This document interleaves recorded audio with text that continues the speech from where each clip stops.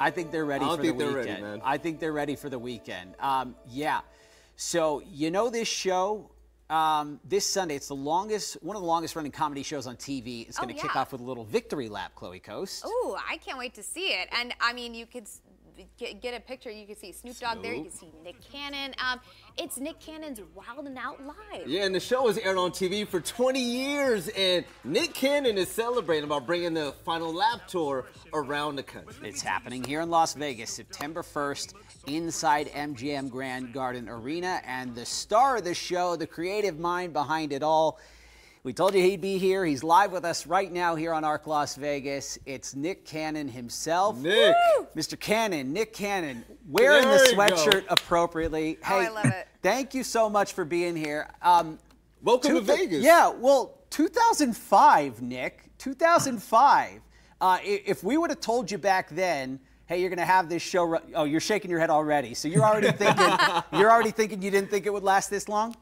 Man, I created a legacy brand when I was just really trying to give my friends a job. You know, and honestly, I was just trying to make sure I could help Kevin Hart and Cat Williams and all of those guys pay their bills back in 2005. And now they got more money than all of us. So. Hey, Nick, I got to ask you, so you guys are coming out to Vegas, man. It's going to be a blast. Having Wild and Out in Vegas, I mean, it's got to bring a different type of energy to the show, right?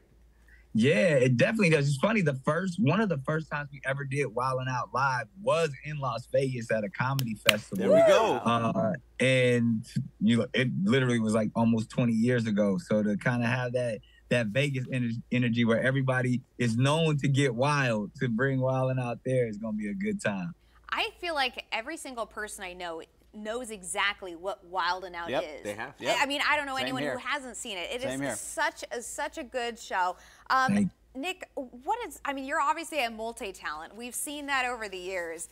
Do you have a favorite part of putting on a show for people? What's the best moment? I mean, the live show is so cool because you get to see the people actually that are fans of the show become a part of the show. We bring people on stage, we play the games with them, we rap with them, we joke with them, you know, and it's everything that you love from the show. To see people who really appreciate it actually get to come out and be a part of it. Yes, but when you film Wild and Out, like that's in front of a live audience too. So how does it differ, like stadium tour versus what you guys do in the show?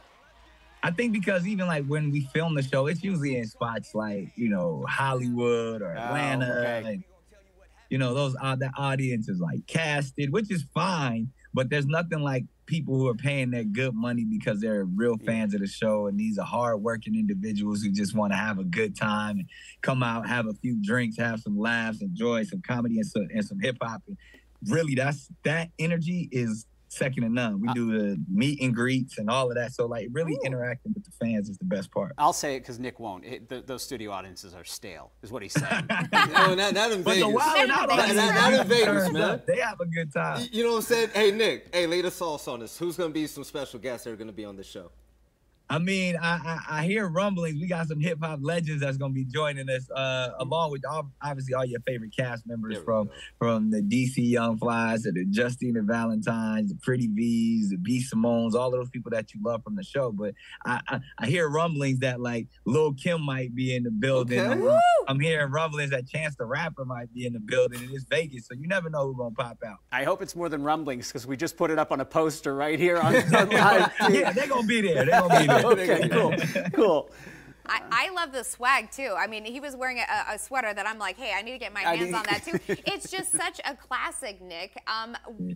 What could potentially be the next step? I feel like the opportunities for you are endless. I mean, really, it's such a beautiful platform because I feel like I've been blessed and it's one of my gifts to help discover new talent.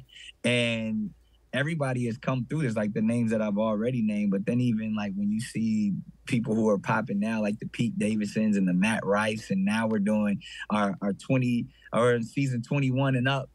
There's brand new comedians and acts that are emerging that I'm really excited about. So when you say what's next, it's like whatever hopefully this next generation, this next class of Wild 'N Out that's operating right now are going to be just as big as stars as, the cats from season 1. Oh, they flowing right now. Love it. Yes, love it. springboard to superstardom there. Wild 'N Out Tour, Wild 'N Out Live Tour.com is the site.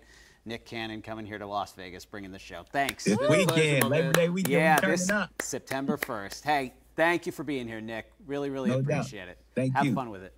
All right, peace.